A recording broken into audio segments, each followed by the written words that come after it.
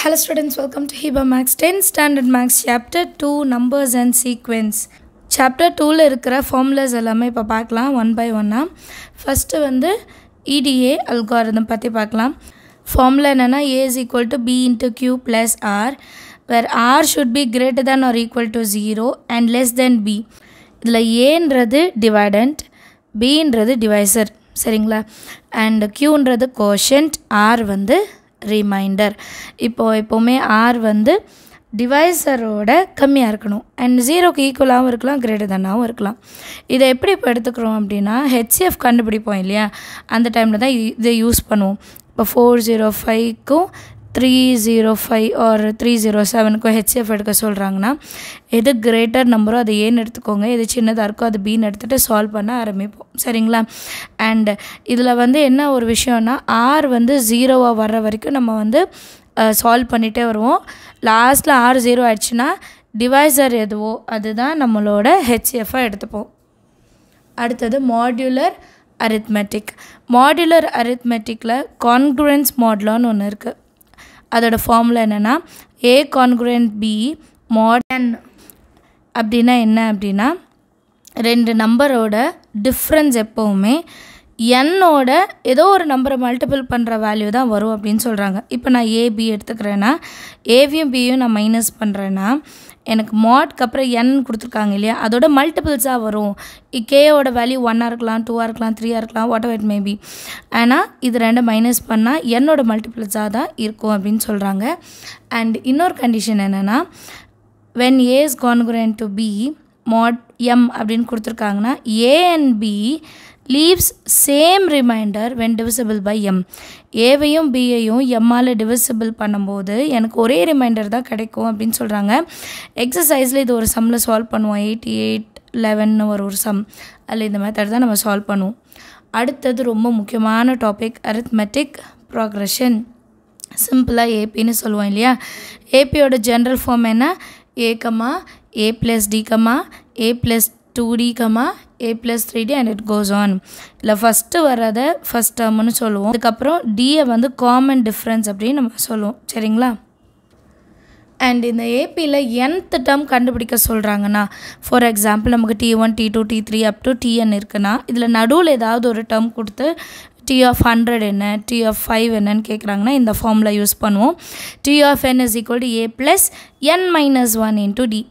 ஏன்றது T1 first term, டின்றது common difference. அது எப்படி கண்டுபிடிக்கிறதுனா செகண்ட் டேர்ம்லேருந்து ஃபஸ்ட் டேர்ம் மைனஸ் பண்ணும், இல்லைனா தேர்ட் டேர்ம்லேருந்து செகண்ட் டேர்ம் என்ன டிஃப்ரென்ஸ் இருக்கோ அதுதான். அண்ட் என் வந்து கொஷின்லேயே கொடுத்துடுவாங்க கண்டுபிடிக்க சொல்கிறது, சரியா? அண்ட் இதில் இன்னொரு டைப்பும் இருக்குது. லாஸ்ட் டேர்ம் கொடுத்துட்டா T of n கண்டுபிடிக்க சொல்லிவிட்டு லாஸ்ட் டேர்ம் கொடுத்துட்டாங்கன்னா அதில் n வேல்யூ கொடுத்துருக்க மாட்டாங்க. அப்போ அந்த n வேல்யூ எப்படி கண்டுபிடிக்கிறதுனா n is equal to L minus A by D plus 1. இதை வச்சு n வேல்யூ கண்டுபிடிச்சிட்டு அதுக்கப்புறம் T of n கண்டுபிடிக்கலாம். Next 3 consecutive terms of AP அப்படின்னு கேட்பாங்க. sum of 3 consecutive terms அப்படின்ட்டு கொஷின்ஸ் வரும். அது ரொம்பவே முக்கியமான ஒரு கொஷின், நான் அடிக்கடி சொல்லியிருப்பேன். அதுக்கு என்ன ஃபார்முலா யூஸ் பண்ணுவோன்னா A minus D, A, A plus D. அடுத்தது சம் ஆஃப் 4 consecutive terms. இதை வச்சு சம்ஸ் எதுவும் வரல, பட் இது புக்கில் இருந்தது அதனால எழுதியிருக்கேன். A minus 3D, A minus D, அப்புறம் A plus D, A plus 3D. அடுத்தது conditions for 3 numbers in AP. ஏபியில் வந்து இந்த 3 நம்பர் இருக்கான்னு கேட்டால் நம்ம எப்படி சொல்லலாம்னா இப்போ ஏபிசி இருக்குன்னா 2 times of B வந்து A plus Cக்கு ஈக்குவலாக இருக்கும். இந்த கண்டிஷன் சாட்டிஸ்ஃபை ஆச்சுன்னா அது ஏபியில் இருக்குன்னு அர்த்தம். அடுத்தது ஃபார் 5 consecutive terms. இது வந்து எக்ஸசைஸ் 2.5ல சம் நம்பர் 13ல் இந்த ஃபார்மில் யூஸ் பண்ணியிருப்போம். தென் ஊட்டி சம் ஒன்று வரும் பாருங்கள், மண்டே டு ஃப்ரைடே கண்டுபிடிக்கிறது.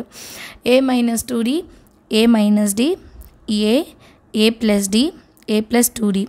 5 டேர்ம் இருக்கும் பாருங்கள். அடுத்தது சம் ஆஃப் ஏபி, சரிங்களா? n டேர்ம்ஸ் கண்டுபிடிக்க சொன்னாங்கன்னா S of n is equal to n by 2 into 2A plus n minus 1 into D.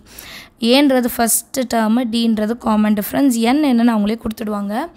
And இதில் இன்னொன்று, if first and last term given, first டேர்மையும் last டேர்மையும் கொடுத்துட்டாங்கன்னா S of n சின்னதாகிடும். S of n is equal to n by 2 A plus L. இது மட்டும் கண்டுபிடிச்சாலே போதும். So AB வரைக்கும் ஃபுல்லாக முடிச்சிட்டோம். And நிறைய பேர் கமெண்ட்டில் என்ன கேட்டிருக்காங்கன்னா ஒரு கொஷினில் ஏபி கொடுத்துருக்காங்களா ஜிபி கொடுத்துருக்காங்களான்னு எப்படி கண்டுபிடிக்கிறதுன்னு கேட்குறாங்க. 10th பொறுத்த வரைக்கும் கொஷினில் இது மென்ஷன் பண்ணிவிடுவாங்க. It is in AB, it is in GB அப்படின்னு சொல்லிட்டு அவங்களே கொடுத்துருவாங்க. ஸோ நம்ம கண்டுபிடிக்கிற மாதிரி எதுவும் இருக்காது. ஜியோமெட்ரிக் ப்ராக்ரெஷன் ஜிபி ஓகேங்களா. இதோட ஜென்ரல் ஃபார்ம் என்னென்னா ஏ comma AR comma AR square comma AR cube comma AR n-1 and அதுக்கப்புறமும் நிறைய டேர்ம்ஸ் வரும். ஏன்றது ஃபஸ்ட் டேர்ம், ஆர்ன்றது இங்கே காமன் ரேஷியோ சரிங்களா, காமன் ரேஷியோ. அடுத்து ஜென்ரல் டேர்ம் எப்படி கண்டுபிடிக்கிறது, nth டேர்ம் கேட்டாங்கன்னா D of n is equal to AR n-1. இது பவரில் வரும் சரிங்களா.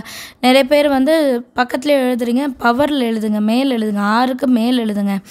T1 T2 T3 T4 கொடுத்துட்டாங்கன்னா T1 வந்து ஏ, ஆர் எப்படி கண்டுபிடிக்கிறதுனா T2 டிவைடட் பை T1, ஆரோட value T2 divided by T1. அடுத்தது 3 consecutive terms in ஜிபி வந்து டிவிஷனில் வரும் சரிங்களா, ஏபியில் வந்து ப்ளஸில் வரும்.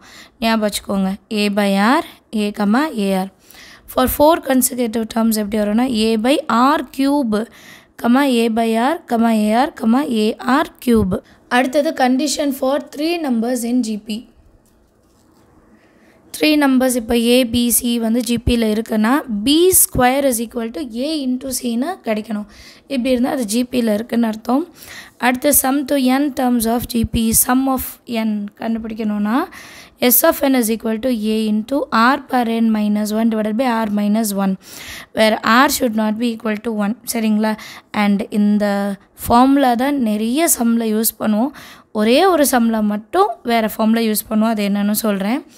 அடுத்தது எஸ் ஆஃப் இன்ஃபினிட்டின்னு கொடுத்துருப்பாங்க, இன்ஃபினிட்டின்னு எழுதியிருப்பாங்க சரிங்களா.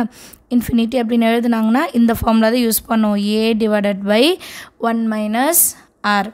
அடுத்தது எக்ஸாம்பிள் 2.53 இந்த ஒரு சம்மில் மட்டும் எஸ் ஆஃப் என்னோட வேல்யூ எப்படி எடுத்துருப்போன்னா A into 1 - R per n divided by 1 - R.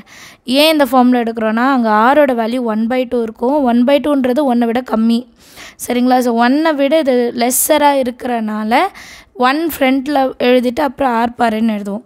ஆனால் இதே மாதிரி இன்னொரு சம்மில் வந்து ஆரோட வேல்யூ எப்படி இருக்குன்னா ஆரோட வேல்யூ வந்து -3ன்னு இருக்கும், ஆனால் என்னோட வேல்யூ 8ன்னு இருக்கும். அப்போ -3/8 பண்ணும்போது மைனஸ் வந்து ப்ளஸ்ன்னு மாறிடும்.